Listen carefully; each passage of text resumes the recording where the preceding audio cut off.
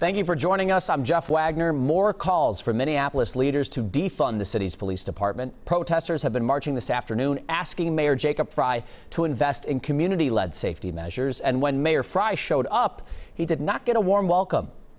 David Schuman has been with protesters since they started. He joins us now with the latest. David?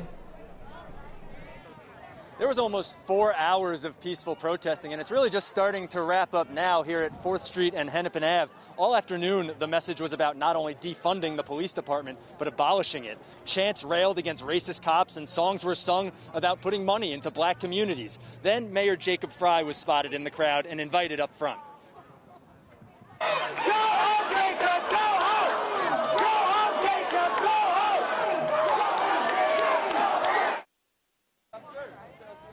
The protest organizer asked him point blank, yes or no, will you commit to defunding the police? She said his re-election bid next year depends on it, and the crowd agreed. When he gave his answer, there was an eruption of boos and those chants for him to go home. We caught him afterward, and here's what he had to say.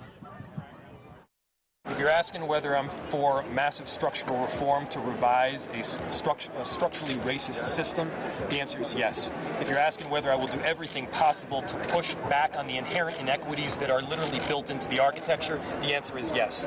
If you're asking whether I'm willing to do everything I possibly can throughout the rest of my term to make sure that the police union, the police contract, the arbitration system, and some of these policies that have resulted in problems specifically for black and brown people, and murder, by the way, over a series of generations, I'm all for that. I'm not for abolishing the entire police department, and I'll be honest about that too.